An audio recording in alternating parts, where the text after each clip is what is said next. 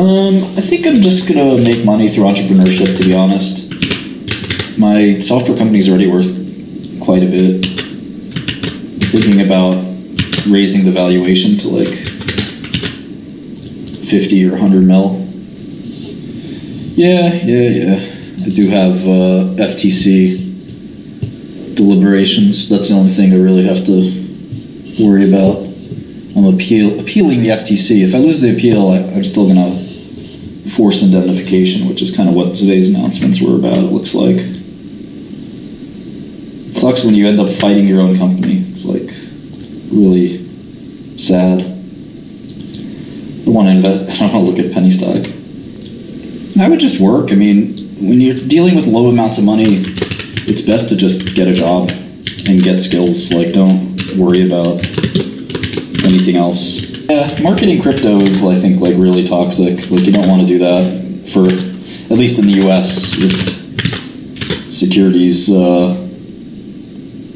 Yeah, and I think you're right about that as well, but you just never be too careful. I think, speak softly and carry a big stick. I'm going to start focusing a little bit more on crypto soon. You'll see what I mean shortly. It just feels like there isn't a smart way. Like, promotion should take care of itself, right? Like Patrick says, fortune favors the bold, exactly. Like, you don't want to... Like, I never promoted any of the stocks I was the CEO of because the results will speak for themselves. It's either useful, the company does well, and the stock goes up, or it doesn't. In crypto, it's sort of like, well, if people like the technology and they use it, the token will take care of itself. If the technology sucks and doesn't do anything, then that'll be that. I mean, if you look at meme coins, I don't care if crypto is different, because if you look at meme coins, they don't have any value. There's no purpose of promoting them. That's just a scam. It's just pump and dump, right? Your hot potato, here, hopefully this will go up before I dump it. That's not a business. That's a sham.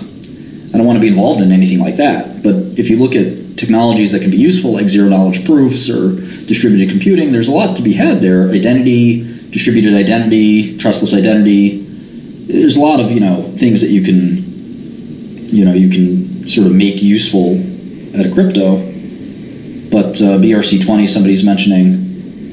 But, how do you beat people who are crypto native to the punch? You become crypto native, and now you're, just trying to sort of fight, for relevance. I don't know about that. I think, like, if you look at there are a million projects, so to speak, but I think the same applies in every other field. There's a million drugs companies. There's a million software companies. How does one become Microsoft or Oracle and not one of the ones lower down this list? You make the best product, right? I mean, just promoting does not make you a great product, right? There's a bit of a virtuous cycle where you promote, then you get more resources, then you use the resources wisely, and it all is like a happy cycle. But yeah, I don't think just hawking some kind of token without working on the software behind it is a good idea. But the question is, what do you add? Like you said, I mean, there's a lot of competition for software in the blockchain space. There's arguably too much capital in blockchain, right, relative to how much opportunity it actually provides. One of the things that I always thought was really important was stock-based tokens or something like that. The SEC doesn't love that idea, but I think, like, there should be a Tesla coin and stuff like that. So you could trade Tesla 24/7 using crypto or some other asset-backed token.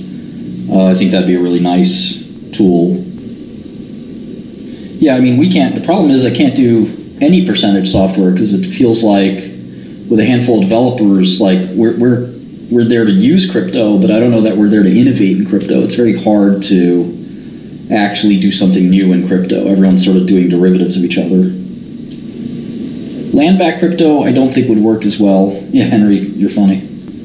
Yeah, I like IPFS. I agree, Jamie. IPFS and other storage coins or tokens are a really good idea. Filecoin and Storj. Like, that's a really smart thing. But, like, where do you can you add value there? I don't think so. you can just use Filecoin. That's not going to benefit you other than using the technology, right?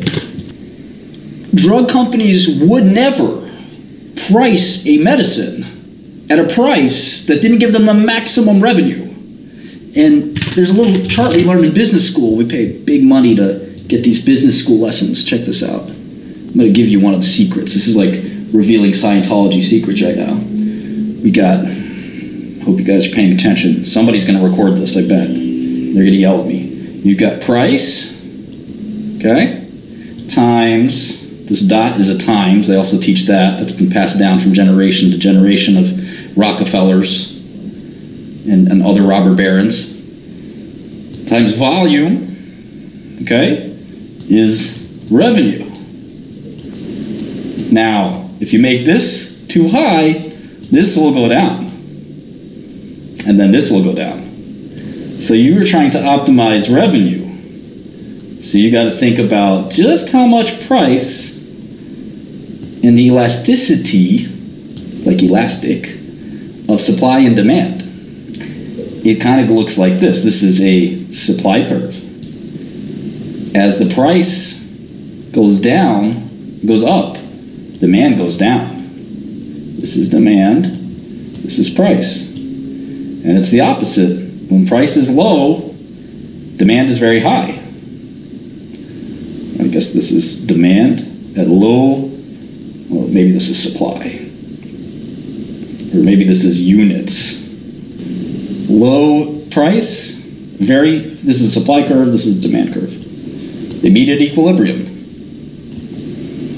You price too high, demand is very low. You price too low, demand becomes very high. That's it. AI research, artificial intelligence for keeping track of Chinese people. AI for a better tomorrow, my ass. Smart city. These guys are literally the Matrix. Like, this is one of the scariest companies in the world. Check this out. Oh, China's SenseTime unveils GPT Challenger. Interesting. It looks like they scrubbed all of their negative press. These guys are like literally the dystopian nightmare face recognition. You guys see this? Crazy, huh? It knows. It knows. 2 screens, I think, is good. You don't want more than 2 screens. Let's see how fast Gupta responds on this version. Hello, Dr. Gupta. I have a terrible headache. The issue is sometimes it'll take forever to respond. So here, 1, 2, okay, 2 seconds, pretty good. Can you tell me more about your headache? When did it start? How long have you been having it? Have you tried any OTC relievers? It started a few days ago. Do we use MUI? I guess we do. Days ago, it happens a few times a month, every month. It was really painful. I have to lie down and turn off the lights. I've tried Tylenol, but it doesn't help. All right, 1 Mississippi, 2 Mississippi, 3 Mississippi, 4 Mississippi, 5 Mississippi, 6 Mississippi, 7 Mississippi, 8 Mississippi. All right, not bad. All right, you figured out I have migraines. That's good.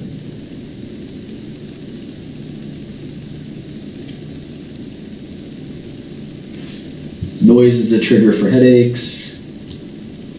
Evidence-based review for migraines. Medication overuse for headache. Migraine prevalence. These are good papers. Central sensitization theory for migraine. Cool. Well, thanks for the articles, Dr. Gupta. All right, so this is a bit faster. The high quality, slower is like, could be like 2 minutes before he responds, but here it's like real quick. Just back and forth.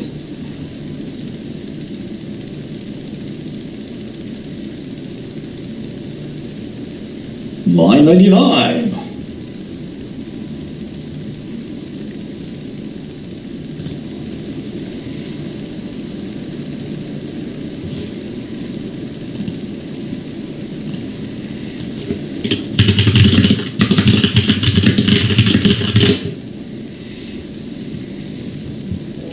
Oh, I'm out of messages. I think we're gonna, oh, it says message limits will reset on the first day of each month, so that's good. I think we're gonna bump it up to 6 from 5. It's a little more generous. Almost 100,000 people have tried Dr. Gupta. Yeah, we can look at the PayPal quarter. I didn't look at the quarter, so I don't know what happened. Sorry. It looked good, but you know, if company has bad earnings results, then it is what it is. It's part of the perils of investing in tech. I don't know why anybody's so scared of this. It looks good. What's the problem?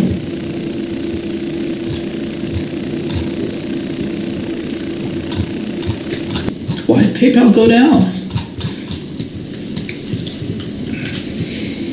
Just buy more, right? Mark Cuban's thing is just fake. It's just lies. Mark Cuban's definitely the luckiest guy alive, yeah.